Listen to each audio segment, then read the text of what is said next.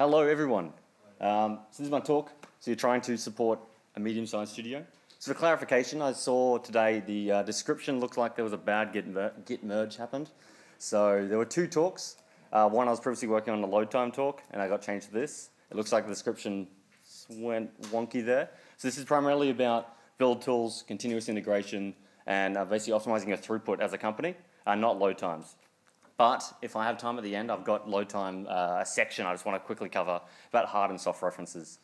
So fingers crossed if I blaze through this, I can talk about that because it's something I desperately want to share. To begin, I just want to say a big thank you to Chris Murphy for helping me sort out this talk, Puny Human, the folks I work for, and of course Epic Games for allowing me to talk today. So who am I and why do you care about me? I'm a gameplay programmer working and a console lead dev at Puny Human, working on Bards Tale 4. Previously worked on Kyo and Death's There, so I work remotely from Canberra, and they're both companies are based in the US. So this sort of optimizing my throughput at home is very important to me. So as I just mentioned, I have a mild obsession with productivity and how to improve it. That's in the sense that if someone asked me to do build tools as a day job, I would vehemently say no. But I do really like seeing tools push and empower people, and especially through automation. And as it sort of covers it, love optimizing. So if there's anything I can do in the pipeline that can help the team, artists, programmers alike, that's tools, it's continuous integration, all fantastic. It's all what I want to be doing.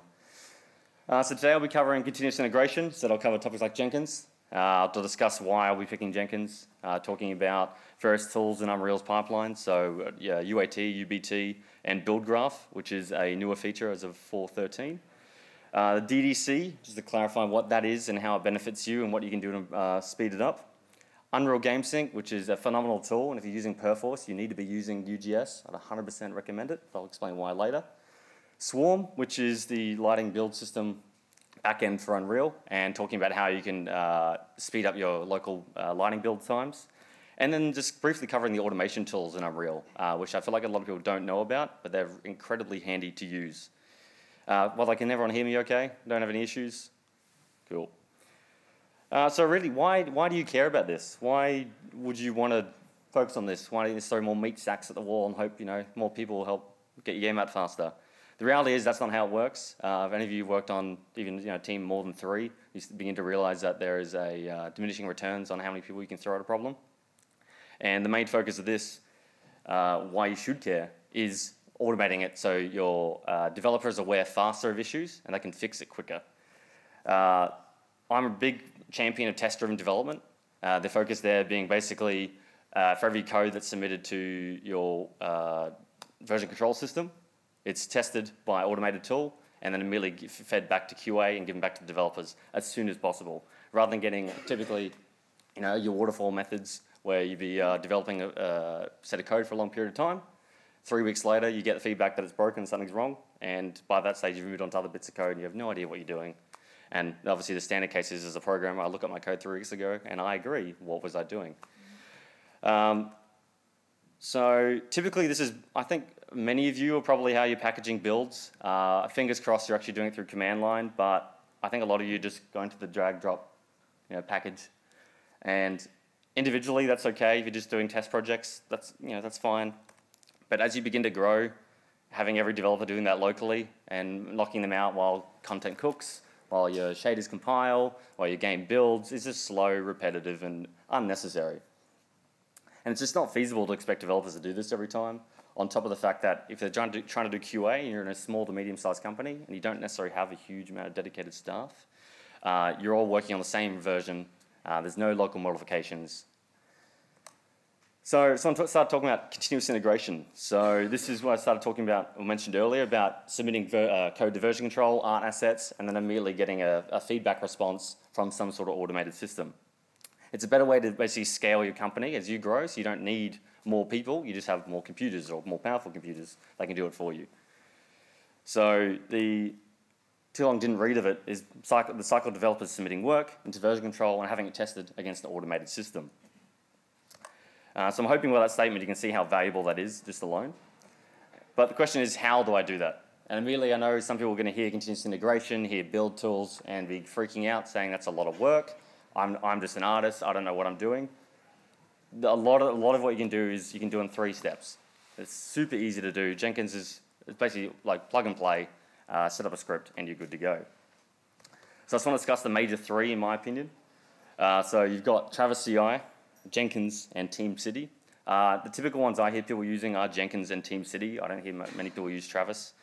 I'm not particularly sure why that is, but I know that for Travis, it's got nice, easy to use UI, but it's a bit pricey. So particularly if you're on a budget, and games in general are always perpetually on a budget. So it's really something to consider, and you can't host it on premise unless you get the enterprise license, which puts your costs up even higher. Jenkins is free, it's open source, and it has a metric shit ton of plugins. Everything under the sun is available basically to you. I think there's very few cases where I have needed to try and write something myself. I can put a tweet up online and someone's like, hey, I've got that, here's this repo. But the sad part is documentation can be lacking. Because it's open source, there's a lot of people contributing, and the documentation can lag behind. TeamCity, easy to configure. It's got a really nice UI, drag and drop. It's super effective, but the community's a bit smaller, I found, in comparison to Jenkins.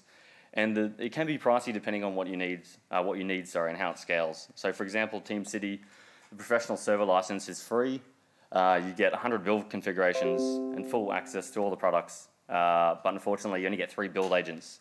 So build agent in this circumstance can be Windows, Mac, Linux. So if you have 3 different platforms you're deploying to, you're sort of maxed out there if you do anything higher. So Jenkins is the one I've been using the most, and I love it to bits. I think it's fantastic. Its UI has been incredibly outdated. It looks like something from the 90s, but with Blue Ocean, which I'd highly recommend downloading, it is certainly a step forward. As I said, everything's free. Blue Ocean, you just go to the plugin section and just type away. It'll download for you, install everything it needs. So before we come back to Jenkins, I just want to talk about some of the build tools in Unreal and talk about the basics and then talk about the more extreme cases, so not extreme I should say, but more advanced use cases with build graph. So the 4 commandlets as they are, you've got UAT, which is Unreal Automation Tool. This is basically your one-stop shop for everything automated in Unreal, so chances are this is what you'll be calling before executing anything else. You've got Unreal Build Tool. For any programmer, you've been dealing with this. I'm sure you've been dealing with the joys of the code generation, how it compiles, etc., etc. You've got the UE4 editor, which you can use if you pass up the correct parameters to diff and merge, and that'll open up the editor as you guys use it for, clearly. And then you've got UE4 editor command line. So this is a literal commandlet for running certain tasks, like building of lighting or cleaning up of redirectors. So you can automate all of that. So now we're just going to head over to Jenkins, and I was going to quickly show you how this all works. Oh, here we go. Come on. Sorry, 1 second. Come on. No, what are you doing? There we go.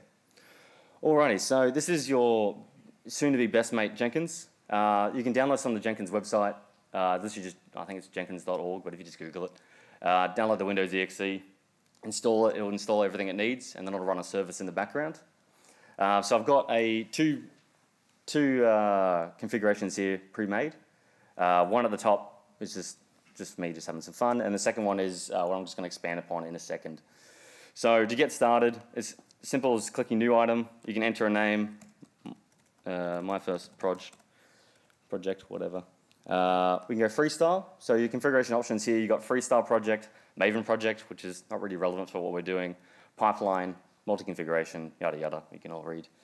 Freestyle is what we're going to do now. Pipeline's a more advanced version of this, and I'll touch on it a little bit later. But freestyle, what it allows you to do is just quickly drag and drop modules in. So you want to run batch scripts, you want to run other commands. It's super easy to do. Pipeline is a more scripted circumstances. So if you're programmers out there and you really want to get down and dirty and organize how your build scripts are executed, it's really nice. It's simple to use to a certain degree.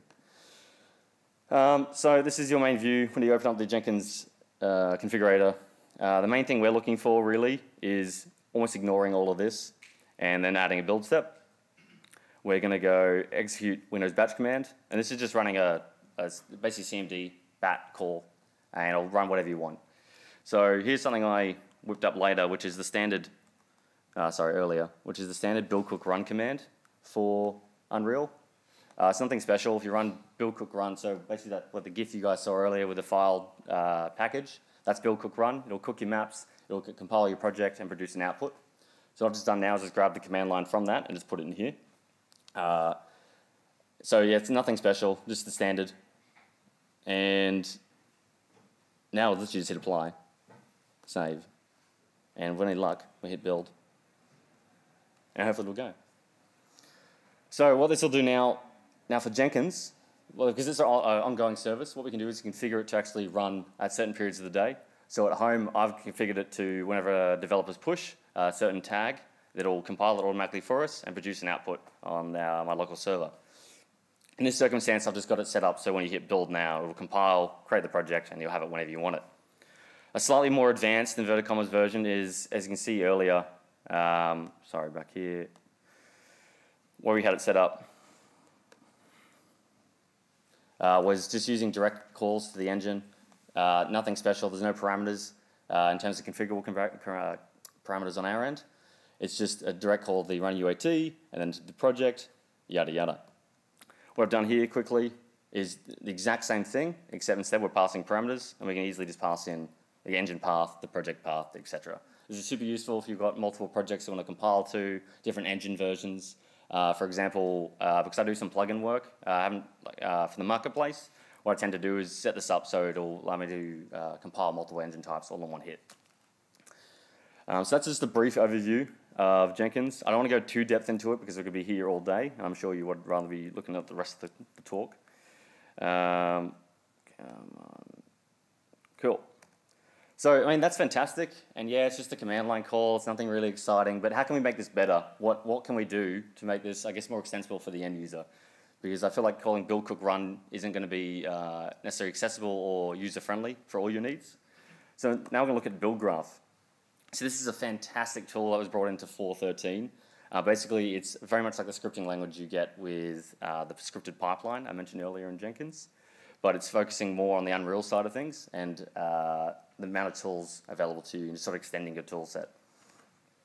So it's very similar to Makefiles. I mentioned the Jenkins pipelines. It's written in XML, and it's basically consists of 5 core elements. And all uses Unreal Build Tool to execute these. So you've got your build graph tasks. These are all basically just actions available to you. So at the top, you've got the setting of the engine version, then compilation, tagging your files, and then a custom one committing. So it's, as you can see, it's super easy to read. You understand what's going on, the parameters going in, and outputs coming out. These are a whole bunch of predefined tasks available to you in Unreal.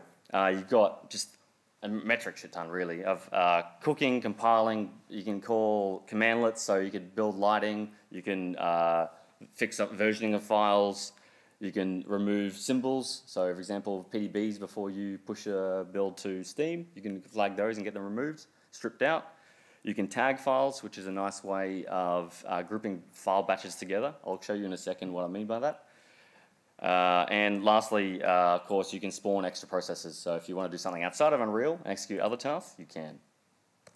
You've got nodes, which are the grouping of the tasks. So I don't know if you guys can see here with a no name. That's basically what you'll be calling when you're invoking the build graph tools.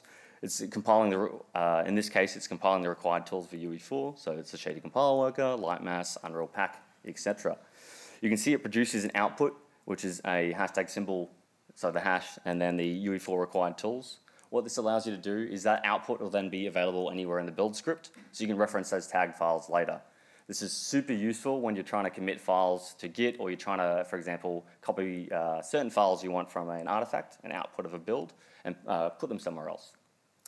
So in this case, we're tagging all of them as UE4 required tools, and then later on I use them to commit them to version control. Agents, this is very similar to what you'd get in Jenkins in terms of identifying what server does what. So for example, a Windows server wouldn't be compiling for Mac, so you can tag your sections of code, build graph code, to only be available on that platform or that node. You have aggregates. Aggregates are a nice way of basically an alias for a set of groups. So in this case, it requires the project editor, Win64, and the cooked project. So before the validate project will be executed, those requirements will be fed. So it allows you to basically bulk batch a bunch of tasks together. And then you have properties. So this is where it's super nice. You can pass in any properties you want, custom references, and pass those to any of your scripts. Now these are just like variables, really, in any scripting language, any language. And then you also have options available. Options are basically getting environmental properties, environmental variables. As long as the option name matches the environment variable, they'll be available to you in the script. One thing that's super useful to note with build graph, I'll say, is when you're compiling and you have a set of tasks together. So in this example here, we're compiling the shader compiler worker, Unreal Lightmass, Unreal Pack. Typically, as a programmer, when we're compiling, those will be executed individually rather than bulk batch together. What build graph does, it batches them in one call, so you don't have the overhead of trying to invoke MS build every time, which definitely, when you're doing a large number of tasks, certainly speeds it up.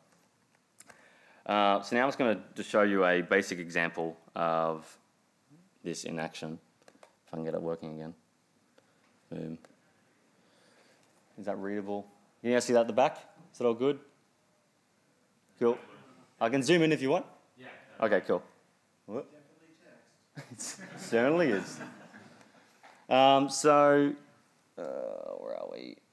This is a small example of something that's available in Unreal. They have some examples in, I think it's engine build and build graph, and then examples. So this basically here, all that's doing is just compiling the Unreal header tool and then outputting the files to the log, the message log. So as I mentioned before, you've got an agent. Specifically, its type is for Windows 64 compilation. It won't be available for any nodes that are Linux, Mac. It will just get ignored. Then you see the node name. The node name, is, as mentioned earlier, is what you'd be calling to invoke the scripting behavior and what will be compiled on Unreal build graph's end. And of course, the actual logging and then just finishing it up. The aggregate there is basically just, as I said, an alias mentioned earlier for the header tool. It's not doing anything special in this example. But moving on to a more advanced version, this is what I use at work for compiling our code for artists. So the gist of it here is when invoking this gets called every time a code is submitted to version control. The output, it changes the version number, compiles the editor based on properties passed in, tags a bunch of files, and those files are committed to Git. As I said, this is what, 5-6 lines, and it does all of that in one easy-to-use command. Whereas if I was doing this in batch or bash, it'd be a lot more difficult task. And particularly with the tagging outputs, it allows me to just grab the files I need and nothing more, and I don't have to do any filtering afterwards, which is something I typically would have to do. Now, I'll get back to here. Cool. So, talking about invocation, basically how I'd call in this command, it's just called run UAT. So this is the Unreal automation tool I mentioned earlier. You pass in the build graph command and then the script as well as the target. The target is a node I mentioned earlier. And so basically in that case, it was compile editor Win64. And the script would be wherever the script lives in your repository. There's an example of it there. Nothing crazy. It's all super simple to use, but I'd highly recommend looking into it.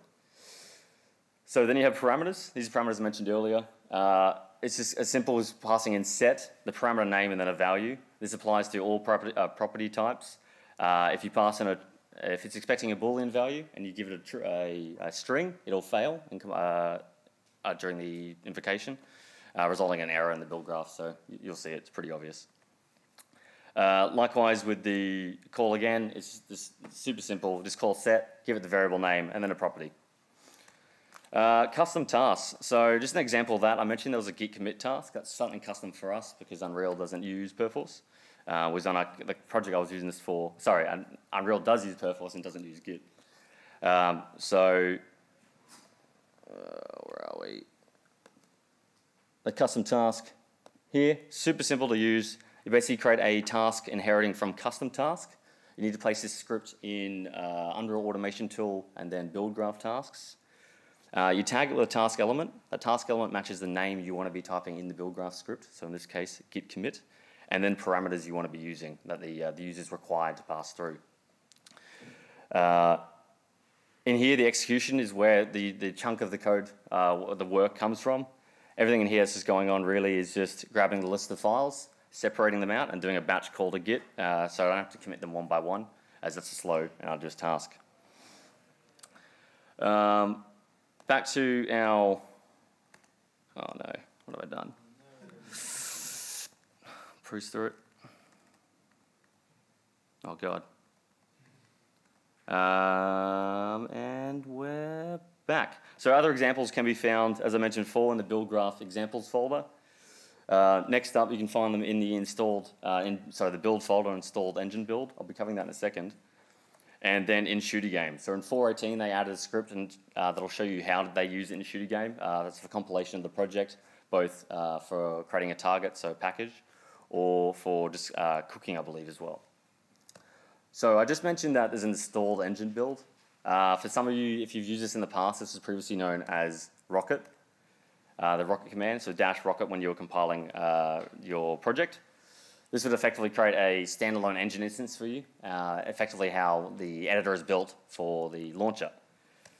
There's a script already provided by an Unreal, as I mentioned before, in the build's installed engine folder. Just run that command, you tell it what platforms you want to build for, and it'll package the engine up as if it was ready for deployment on the launcher. This is super handy if you're wanting to, if you don't modify the engine often and you just want to give the end user, so your developers, a engine that's ready to go, don't need to compile any shaders, yada yada, it works excellently out of the box. But it takes a really long time to build. So it does DDC generation as well. So that's all your shaders, files, content types, on top of the already existing work it has to do with compiling for all platforms. Next up is Unreal Game Sync. So this is just the most beautiful thing when I discovered it. What this tool is, Chris covered it briefly yesterday. What it is basically a graphical front end for syncing your UE4 projects from Perforce. So if you're not using Perforce, you're out of luck, I apologize. You could potentially do a rewrite. I did look into this for Git, but it's not really worth it. I'm just going to let you know now. So it handles syncing, resolving of merge conflicts, which is really nice as a programmer, where I can just sync and then it'll auto-handle it as much as possible, rather than Perforce would typically go, if you need to sort this out, it's just a one-line fix. It updates the engine version, which is super handy if you're doing local builds to know what you're building against, and starts up the engine, which is optional. Additional features, it has a launcher. The great thing about this is if you provide the launcher to the end user, once installed, every time it boots up, it'll check for a latest version of Unreal Game Sync.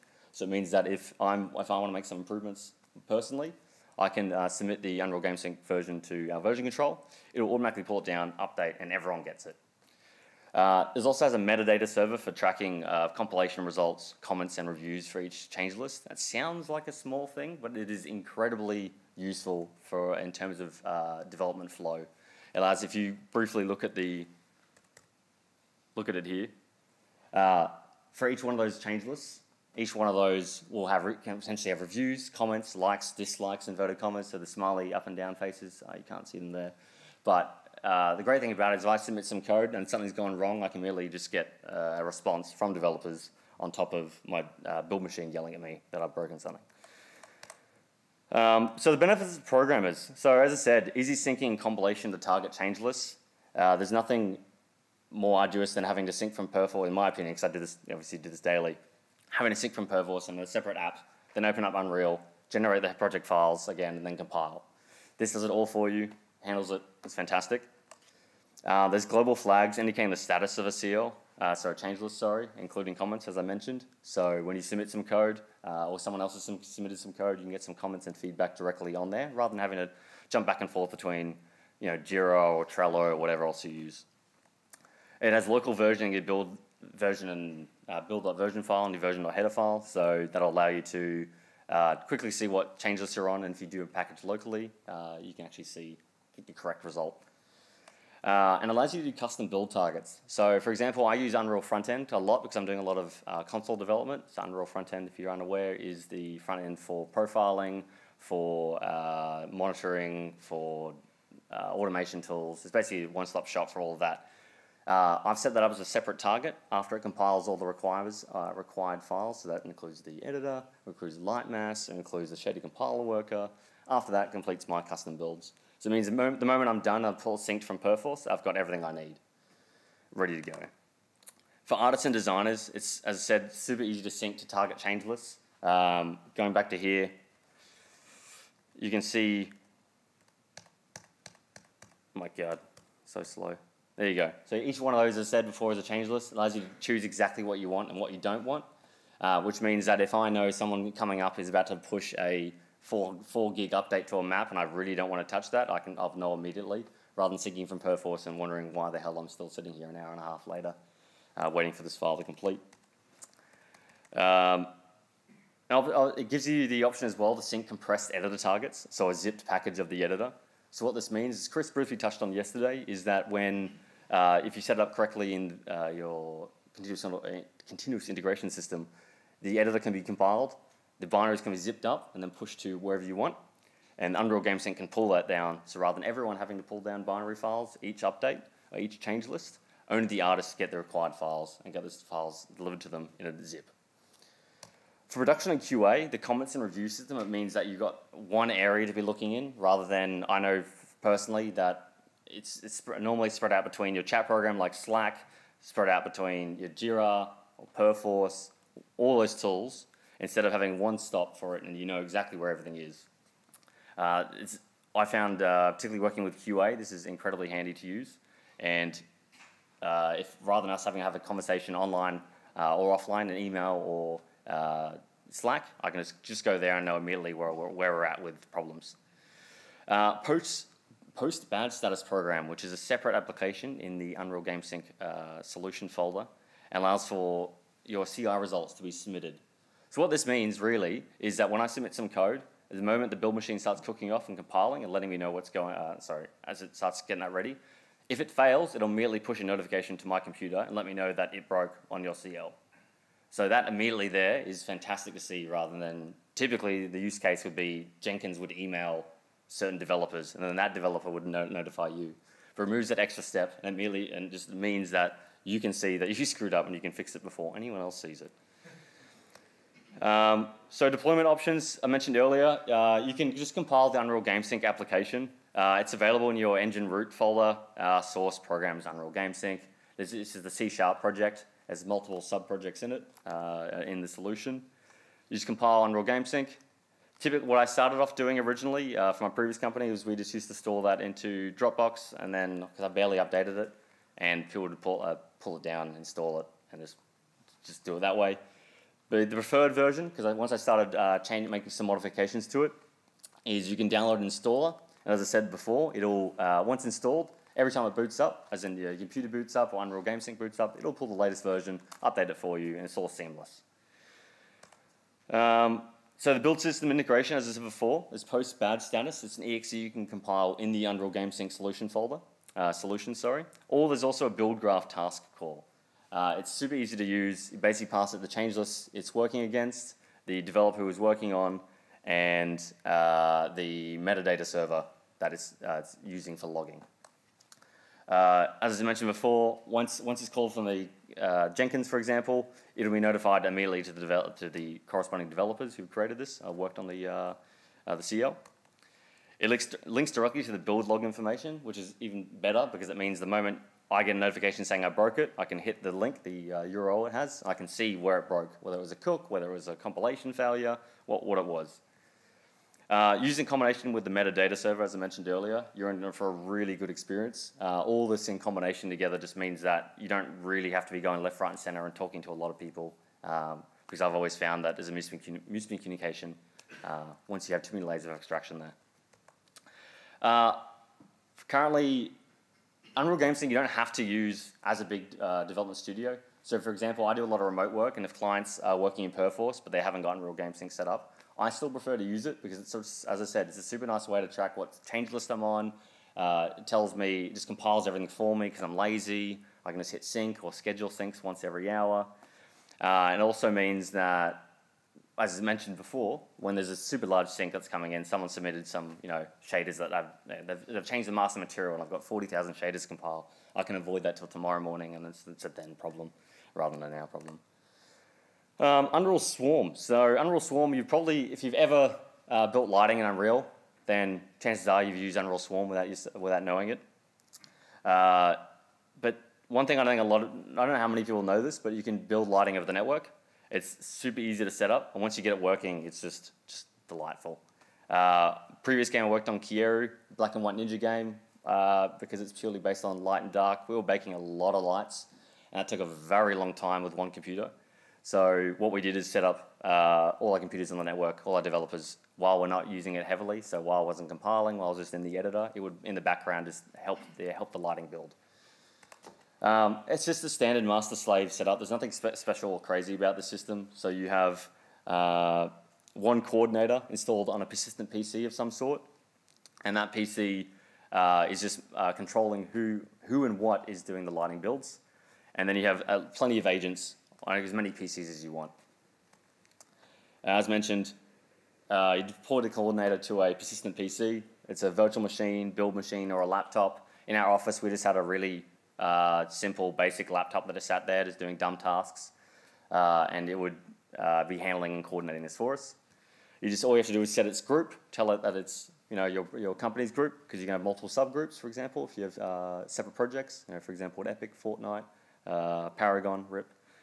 Then you got to set the swarm agents. Super easy to do. You just set in the configuration. You set the coordinator's IP address. Then you set the group, and basically the next time you hit build lighting, as long as the coordinator's set up correctly, it'll just handle it for you.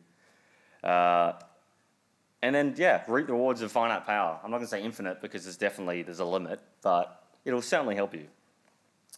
I just want to give some tips as well for lighting and build times. I know I see a lot of people just sort of saying, when I build my lighting, it takes 30 days. I don't know why. And then you ask them, it's like, oh, okay, because my light mass resolution on objects is 8K, and I have 3,500 lights in this one corner. So one thing, actually, this is a big one I see a lot as well, is light mass important volumes. These are what they allow you to do basically is you put it over an area, and it'll focus the photons, inverted commas in Unreal's terms, of how accurate the lighting information is. And it's really nice if you have a particular area you want nice lighting in, be high quality. But I see a lot of people just basically grab this box and go, well, my game's important, so I'll just put the whole thing over it. It makes it redundant, and it just gives you longer build times unnecessarily. So if you focus on placing those volumes in areas that matter, you can have a good time. Next up, static meshes also have, if they have a high light map resolution, will definitely massively increase your build times. Noting between static meshes and the basic cubes, I forgot the name. Do you know the name, Troy? Yeah, BSPs, thank you. So the BSPs have, I don't know why, but the inverse of the resolution. So the smaller it is, the higher res it is, whereas static meshes will typically be the higher res they are, So if you can reduce the complexity of those and how many actors you have near a light, once again, you're going to be better off. Folders tools, something to be super cautious about is because the instant static meshes that are used by the folded system automatically use the light map resolution of that static mesh. So if you're placing thousands or tens of thousands of trees, grass in your area, your light map times are just going to go just absolutely through the roof. We had that very quickly when we were trying to paint an area, and our artists were just having a good time, like, God, how good does this grass look? I'm like, yeah, it does, but look at the build times. We're 3 days in and it's still 5%, so let's can that.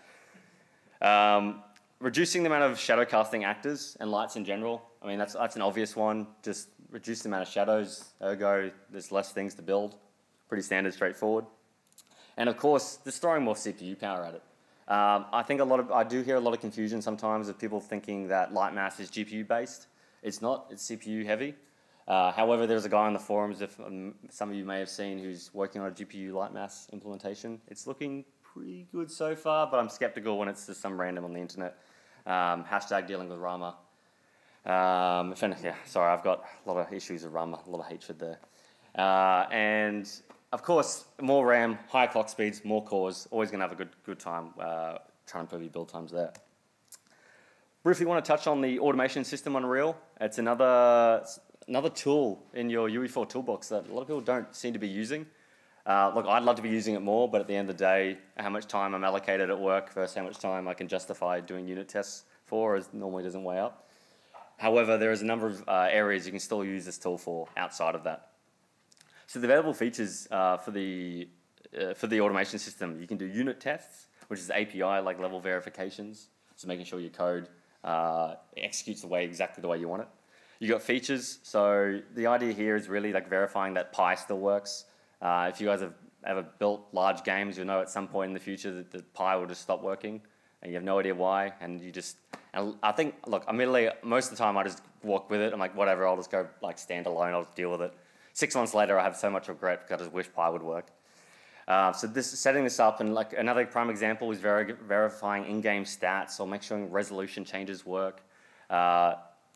It's really simple to implement and something that should be done. Smoke tests, considered by Unreal to be something that's super quick. They should take less than a second to complete. And the idea is that every time you open the editor, these smoke tests will be executed. So you know immediately that if you pulled a CL and everything's broken, that the smoke test failed, and it'll explain why. Content stress test, and this is something that I don't know why more people aren't doing, is the idea being just basically doing like a camera fly-through of your game, loading lots of levels, loading lots of assets. There's tools built into Unreal to measure this and profile it and let you know and give you immediate feedback.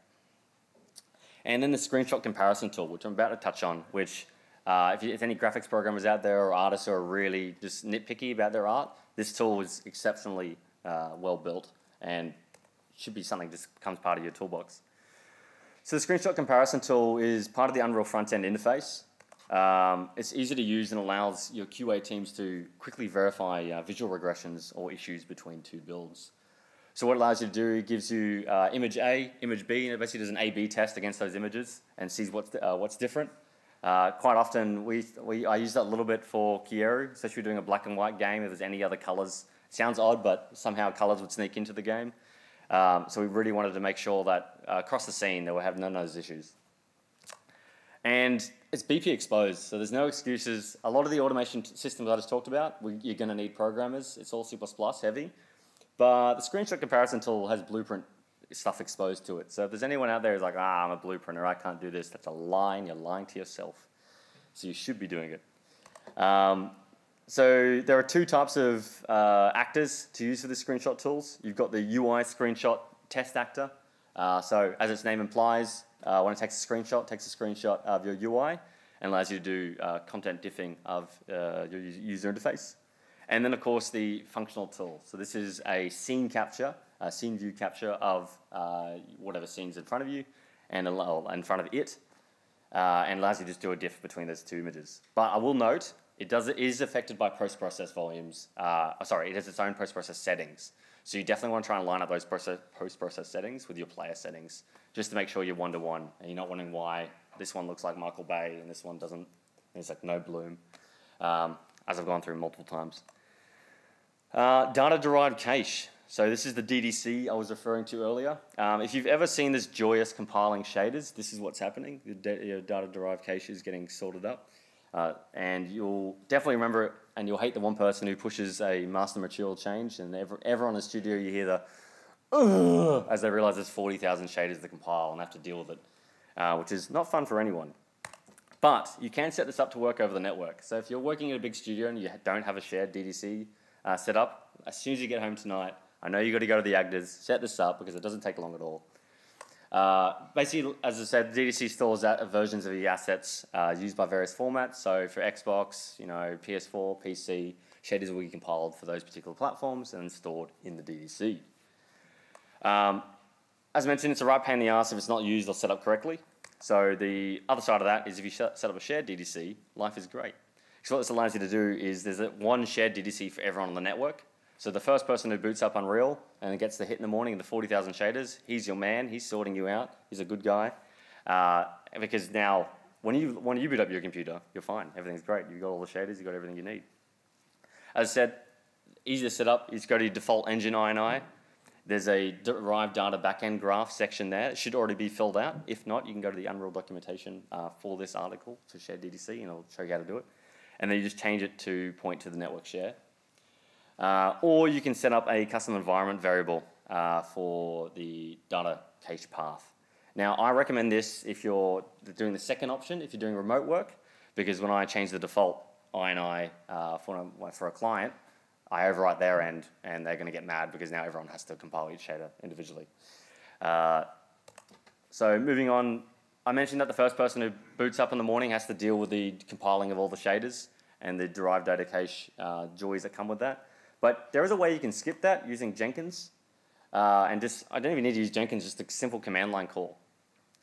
So you just call the UE4editor.exe, you pass your project name or the U project path, run the derived data cache command with fill. So what this will do is it'll completely and utterly compile your data derived cache for all the platforms that you require and fill the shaders up as required. Because I work remotely and there's a big team, we're doing optimizations at the moment, this is super crucial for me to do, because waking up first thing in the morning, as I mentioned again and again, if I see 30,000 shaders to compile, I'm going to go out for breakfast and I'll be back in an hour because I'll be here all day. So I run this on my build machine about 2 hours before I get up for work, and by the time I get up and everything's all good to go. Everything's all set up correctly, and then when I compile for separate platforms, I don't have to wait on shaders to compile. I just want to give some additional tips. So if you're working with Perforce, I'd really recommend setting up a proxy server. As I don't know how many of you are doing remote work for Unreal development, especially programmers, but if you don't set up a proxy server, you're in for a really bad time because you'll be taking days and days to be pulling work from someone else remotely. You don't need a big, heavy PC to do this. You can just set up a laptop that just has got a big hard drive, and you just run a service. Or rather than pointing to the client's Perforce server, you instead point to this cache. And when you pull next, it'll fill that cache correctly for you, and then anytime you need to grab some change lists from before or after, it'll be pulling over the local network rather than the internet. So you can definitely see there's a dramatic increase in times there. And once again, if you're using combination with Jenkins, you can use the P4 proxy load sync function, which sounds super weird, but what it does is it syncs the files and doesn't put them on disk on the server. So it doesn't create a client. It just syncs it, and the next time you pull, as I said, over the local network. UE4 tips. I'd regularly run the resave packages commandlet. So I'm sure many of you have dealt with the joys of fix-up redirectors or someone deleting a file and then not fixing up redirectors.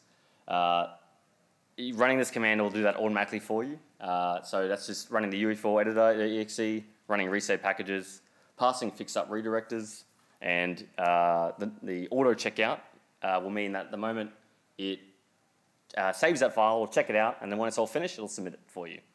So running this, I run this for other projects on the weekend, so once a week, just doing it at the end of the week, and you don't have any issues, particularly later in the line when you're trying to cook or compile for various platforms. I'd seriously consider automating as much as you can. Lighting builds is a big one. You can build lighting separately outside of the editor. You don't have to be an editor to do this, so you run a command line for it. You can be doing it overnight when no one's in the office, and that means your computers are amply available for it. And performance profiling. Now you've got sequencer and you've got the automation profiling tools. It's super easy to do fly-through cameras of your game. There's no real, it's not a hard task to do. You can set up sequencer in half an hour to do this, and then the automation system in another half hour after that. That's something that should definitely be considered. And programmers, if you want to look for just a simple, easy way to grab some performance data without having to grab them all individually, you can use performance data consumer in UEngine. So there's a add performance consumer and remove. So the add, basically, what it allows you to grab is basically GPU, CPU, RAM, everything under the sun information from your project quickly and easily. It's not super extensible, but if you just want to grab that information and use it in your automation and profiling tests, it's easy to do. Now, I just want to say I'm not getting paid to promote this. Epic has not told me to do this, but if you're a medium-sized studio and you're looking to build your next project, I'd highly recommend looking into UDN. Not because of the cost that's reduced, or not because of the subsidies you get. It's 100% for the developer interaction with the Unreal developers who are working on the systems you're having issues with. I've only got access to UDN this year, and when I did, it was like a life-changing holy grail because it allows you just, as I said, you have to get a response in 48, I think within 48 hours. And you're talking to the person who worked on the system for you. Thank you. So I had prime examples. I had an issue with some physics engine. It's a physics crash. Put the post online, and the guy who actually wrote the line of code reported back to me and worked with me to try and fix the issue. As said, I want to emphasize again, not paid by Epic to promote this, but it's seriously useful if you're a medium-sized studio and you can afford it. So in conclusion for this section, if you've got 15 minutes left, I believe, I can hopefully go through some load time stuff, as Sammy promised in the weird description. But you don't have to be an engineer to get started with the continuous integration. It's super easy to do. Anyone can do it. Jenkins is easy to set up. There's a lot of tutorials online for it as well. You don't need an expensive build machine. If you have, a lot of people have spare computers, old computers. There's something that gets it off your machine. As a developer, you're not sitting there having to wait for a build, cook, lighting, anything to finish. You can just dump it on someone else's system. That's fantastic. Spending time to set up automation now will save you a lot of time in the long run. Days and days it would have saved me, particularly on the project I'm working on at the moment. And embrace test-driven development. That is the dream, is just using test-driven all day, every day. For more info, there's a whole bunch of stuff on my website about BuildGraph. You can definitely find some more Jenkins libraries and scripts I've written on my GitHub, and there's plenty of information available online. Now the documentation has been updated severely in 4.18, 19, and 20. Next slide's going to say questions, but we're skipping that. I'm immediately going to something I want to rant about. So I know some of you guys saw the talk description. It said something about load times. That was my previous talk, but then I got asked to do this talk more recently. I did this talk at NZGDC, but this is a super condensed version. So I just want to talk about what hard refs are. Hard refs and soft refs in Unreal. These are really big killers for big projects, and I think it's still relevant to this talk. So a hard reference will cause an object. So a hard reference basically is reference to an asset, reference to other objects in the level, or assets like skeletal meshes, images. So when a hard reference is put into a class of any sort in Unreal, when the outer object's CDO, that's the class default object, is loaded, that will be loaded as well. So what it means is if you have a VFX actor that's got a bunch of particle effects attached to it, or that particle effect systems, images, and they're all hard refs, the moment that actor is loaded, boom, like you just loaded that entire system into memory.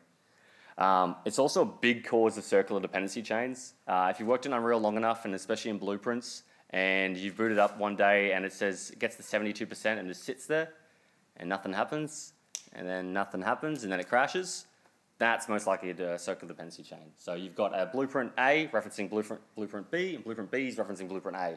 And then when Unreal tries to load it, it just goes into a little kerfuffle. So to understand object loading, the CDO, the class default object, is loaded at the startup of your game for C++ classes. That's every single C++ class is loaded at startup. Blueprint classes are loaded on demand. So when a blueprint class is referenced, then it'll be loaded. And its CDO will be loaded. Remember this for later because this is super important. Your objects and class, these are your hard references. So object and class properties are both hard references. So although the top one is a reference to a class, in blueprints when it's compiled, it needs to know about the full information of that actor. So when this blueprint's loaded and it has a reference to this actor, it needs to load that entire thing. A prime example of this being a problem is we had in Bards Tale a particular actor in the scene that was just doing basic line trace checks, and it happened to reference a subsystem of ours for puzzles. The unfortunate scenario of that was the moment that object's loaded, it loaded this entire subsystem of puzzles, including models, meshes, images, yada yada, and we were immediately seeing an increase of 300 megs of just RAM usage just from this object just existing in a scene. Other asset ref types are textures and static meshes. Oh my god. Also function input and output pins, they're still references. Big thing to remember because variables are super easy to find, but having input and output pins might be a bit more of a pain in the ass later. And arguably the most painfully used node, and once I realized how bad this node is, I've been reading every day since, is casting. Every person on the planet is usually for abuses casts, and We all go through that stage of realization that this is actually a terrible thing. But I will say, one way to get around the casting is to cast to a C++ class. Don't cast to a blueprint class. Because the C++ class is already loaded, you don't have to get extra overhead of when the blueprint that has the cast in it gets loaded. It doesn't have to worry about anything else. It already exists in memory. So how do we get around all this? What sort of options do we have available to us? Interfaces. These are something that I think a lot more people should be using. They're conceptually the same as the C++ interface, but they feature reflection support. They're implementable in C++ and blueprints, so it's not, you don't need programmers for it, it's just the concept in Unreal. And it allows you to promote abstract behavior. So rather than directly referencing a class, you can say, hey, if you implement this function, do it. If not, ignore it, don't worry about it. Move it to C++. This has been a big win for a lot of, especially because when I came onto the project, we were doing a lot of things wrong when it comes to the hard refs. So an easy win for us is rather than trying to separate all the hard refs out, was just referring to a base class in C++ instead of a blueprint class. As I said, C++ classes are loaded at startup, so it's an easy win. Soft references. This is another big fix, and you should be using them as much as possible. So as I mentioned earlier, when a class is loaded, the owning objects class default object is loaded.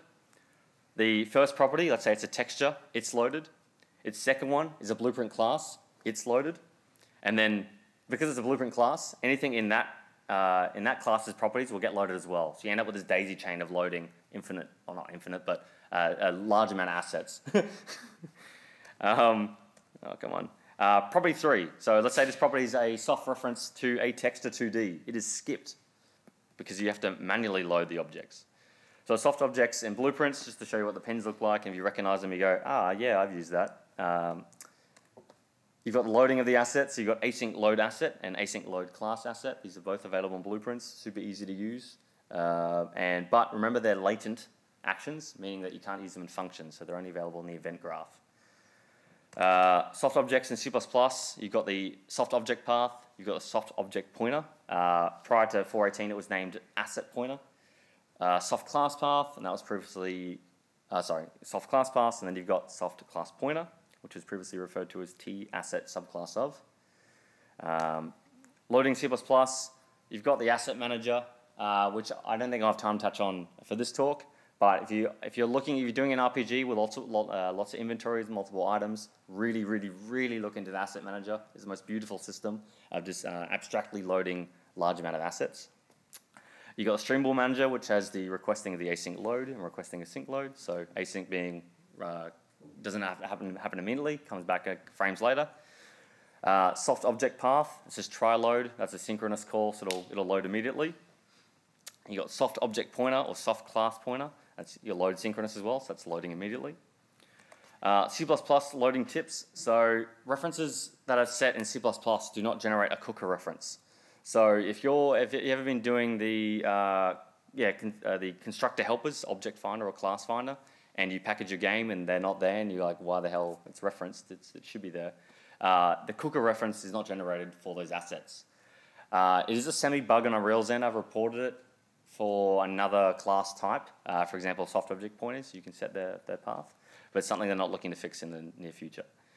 On that note, if you are using constructor helpers like object finder or class finder, just remove them. Please do. Just delete them. Just pretend they don't exist.